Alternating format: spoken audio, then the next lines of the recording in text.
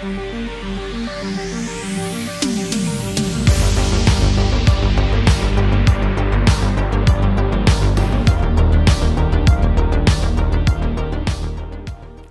afternoon, everyone. God, I am so in love with generative AI. I don't think I've been this in love with anything since my 20s. I was a puppy.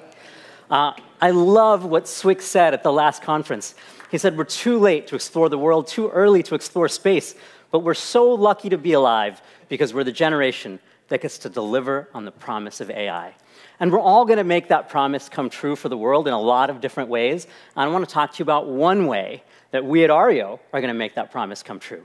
And it is by giving people back what I think is arguably the most precious commodity in the world, time. Our goal at Ario is very simple. It's to give every single person that wants it 1 hour a day back in their lives. 1 real hour of things that they don't have to do. Because there's so much that we have to do that isn't fun, that still has to get done. I love this quote that someone put out. It's an author named Joanna. I don't want AI to write poetry. I wanted to do my laundry so that I can do the wonderful and beautiful creative things. We love it so much that we got her permission to stick it on our homepage.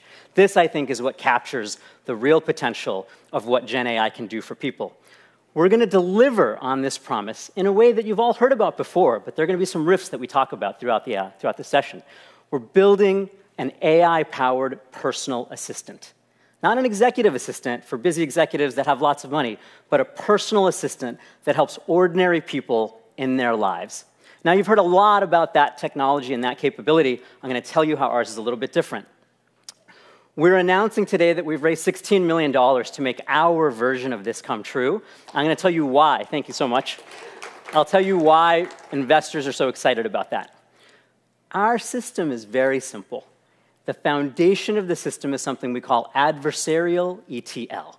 The ability to get users' data, every Google search, every Facebook post, every DoorDash order, every Strava run, every Instagram, everything that they do online, even though the large systems that have that data don't actually want you to get it out. I don't know how many of you have actually gotten a few hundred meg of your data out of those systems, but I bet that the percentage is less than 1%. So we start with adversarial ETL as the foundation of our system, aggregate all of that user data on behalf of a user. Then we build an agent architecture on top of that. The LLM, the RAG, data management, we package all of that up in use cases that are simple and make sense to users that add value in their lives. So I'm going to talk about as many of those components as I can in the time that we have remaining. And before we dive in, I want to tell you that I'm as tired as you are of rosy visions of the future that are ultimately mirages and fall flat on demo day. So everything that I'm going to show you today works, mostly. If you try it a couple of times, it should work for you. To that end, you can go to our iOS app in the App Store. You can take a photo of this. It'll be online. The URL is heyario.com, and you can download it now. You can download it tonight, and you can play with these capabilities. So let's start with the very first and most important thing, getting the data out and understanding the user. I'm going to show you a few examples of what we do and how we orchestrate this data from data sources like Google Calendar, Amazon, DoorDash, and a few others. 2 quick notes. Data privacy. 100% of this data belongs to you. It actually belongs to you whether or not I say it. We simply acknowledge and respect that fact. We take no rights in the data. We never move the data. It's your data. You have full CRUD. You're technical people. You can create it. You can read it. You can update it. You can delete it. You have full ownership of the data. We will operate on it at your instruction to create value for you if you want. Second, when you use the app, I need to apologize in advance that connecting data sources is hard. There is no easy way to deal with that from an authentication, authorization point of view. It is just painful, but if you suffer through that, there'll be some pots of gold at the end of the rainbow that I think are interesting. With that said, I want to show you the very first thing that we do after a user has downloaded our app and gone through, 1, 2, 3 minutes or so of a little bit of friction in connecting their data sources. We generate for them, and this is my co-founder Mung Mung's application, a data portrait. So that's not a random piece of generative AI artwork. That's a data portrait that represents her and reflects back to her things that she cares about and likes. She loves photography. She has an SLR in her hands. She does drone photography. She has a young child, their toys, little bikes in the background. She's a big avid hiker with her husband. So all of these facts about who she is and how we reflect back to her things about her come from her data, come from the various data sources that we have. I'm going to take you into a little bit of a wall of text, but that's what happens when you click Read More. We show the user all about themselves, what we've learned. So she has been taking a lot of daycare appointments because she has to put her son in daycare. She likes going to Japanese restaurants with her husband. She has been ordering particular things in DoorDash from certain restaurants, and so those kinds of things are now captured in her profile and can inform her engagement with the system. So all of the things that I'm showing you are auto-magically derived. You can edit these profiles. You can edit these forms. You can correct things that we've gotten wrong, and I'll show you a few things that we've gotten wrong, but you also don't have to do that work. So there's no intake form. There's no essay. There's no 20 questions that just immediately go stale when you're done. It's an ever-evolving, ever-updating profile and understanding of you. Let's click into this one for a second. There's that daycare thing again. Her son, Hunter, is really into Legos and trains. She took him recently to the California Academy of Art. On Amazon, she bought for him sand toys and rash guards because they're planning trips to the Santa Cruz or to the beach. We guessed in here that he goes to kindergarten. He's a little younger than that, so you're a little off on that. The precision is hard.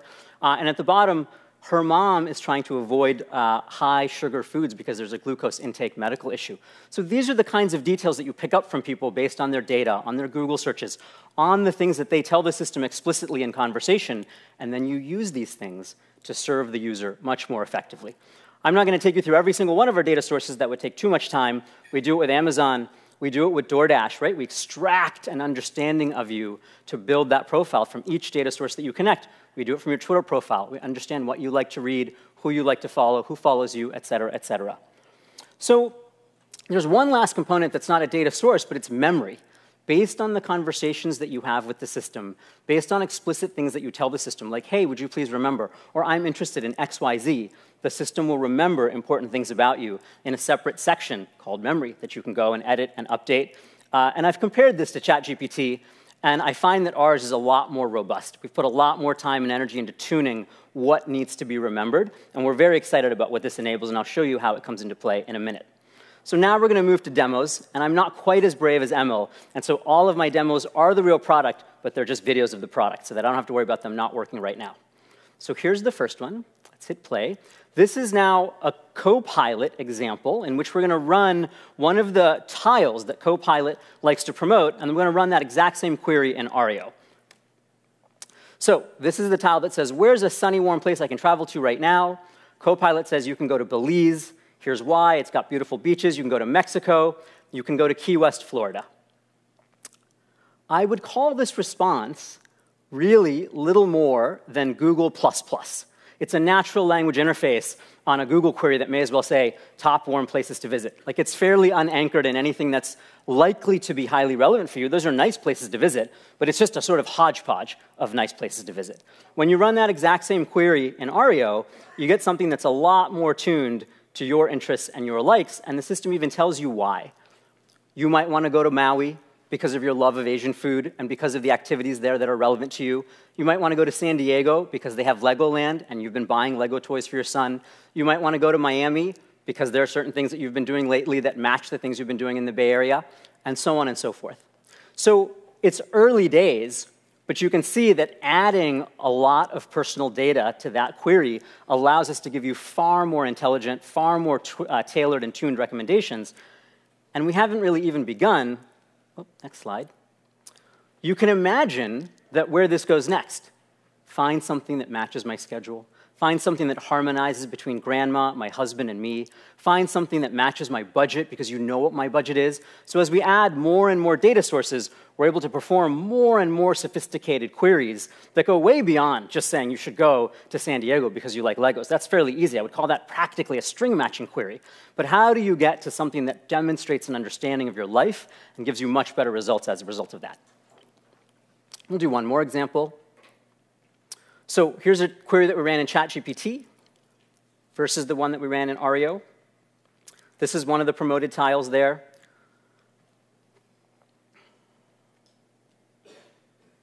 Oh, we're having some networking here.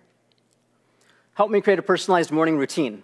So this is a failure mode of AI that I call 20 questions. It's not very fun. You ask a question, but really the response is a whole series of questions. By the time you're done answering all of those questions, you may as well filled out an intake form. You can get that kind of a recommendation just by going anywhere. I mean, you can go to any number of websites that offer you the ability to sort of create routines if you're willing to answer so many questions. You run a query like that in Ario, and you get a much different response. So we type that same thing in, help me create a personalized morning routine that will boost my productivity. Great. So you get kind of a play-by-play schedule. 7 a.m. wake up. That's tuned to the time that this user actually wakes up.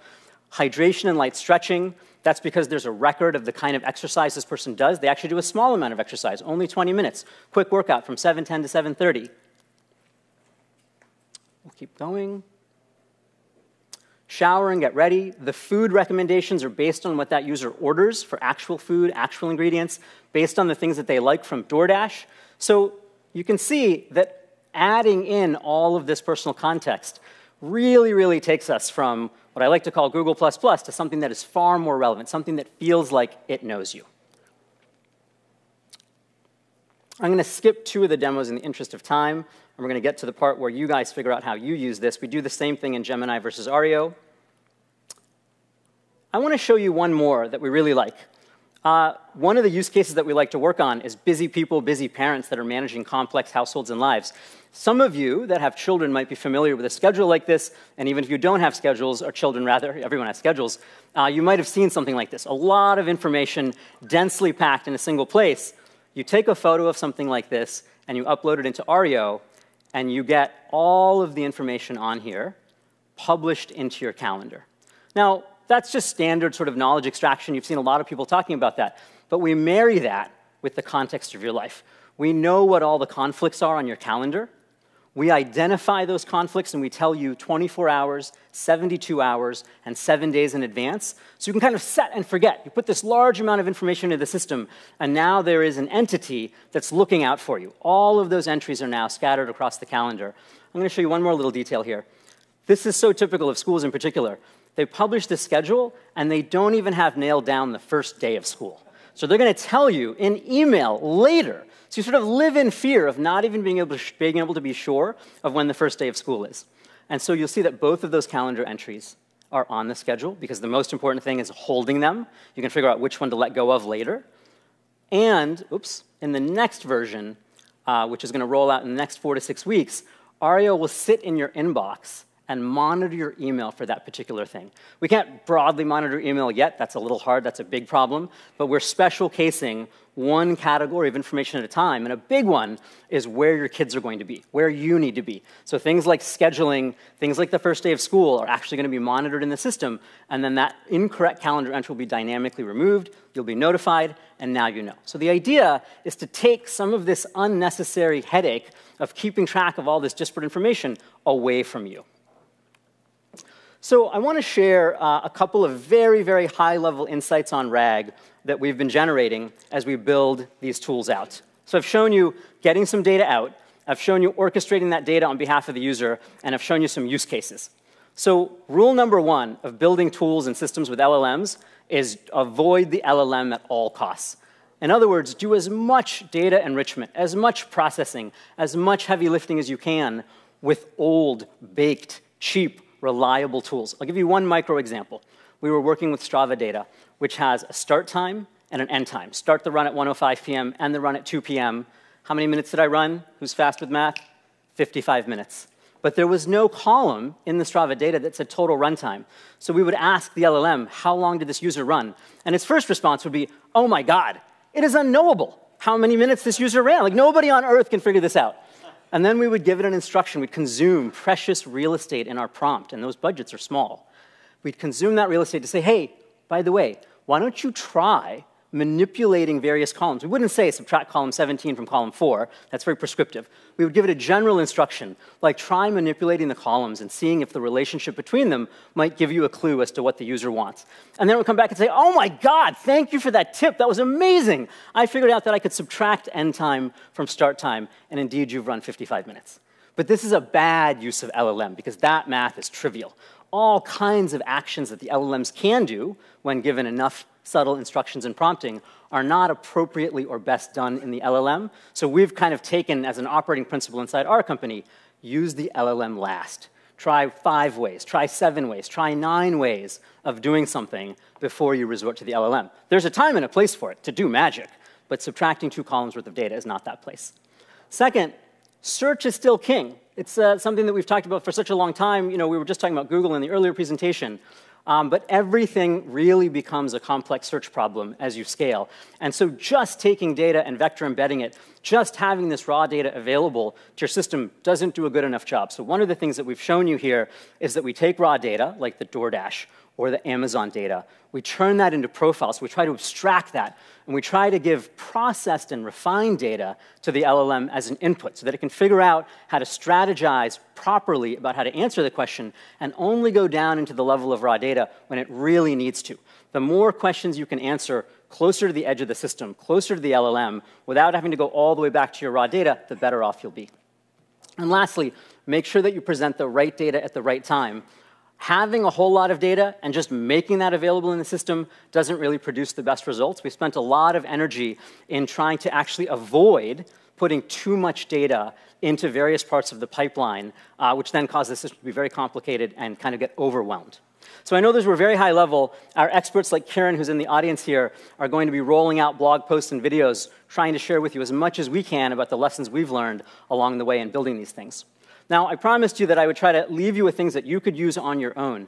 Our mission in life is to unlock the power of user data on behalf of users. I think this is a huge mission. I intend to spend the next 20 years on it. So you can use tools like Ario Boost without having to buy into our system. So Ario Boost is a browser extension. You can use it in one of 2 ways. If you want to use it as part of using the Ario mobile app that you might download from that QR code, click the button on the left that says Login with Ario. Then, when you access your data from lots of different data sources, it's immediately available in the mobile app. But let's say that you don't trust me because you don't know me, which is absolutely how you should feel. You want to use it by clicking the right-hand side button. That button is effectively the offline or developer mode. You just say skip logging in. So if you skip logging in, then we don't know who you are. There is no online account on your behalf. You can still use this tool to download your data from 15 or 20 different data sources. And I'll just give you a quick visual of what that looks like. So we're doing this in developer mode. We're skipping the login step. There's no account created for you.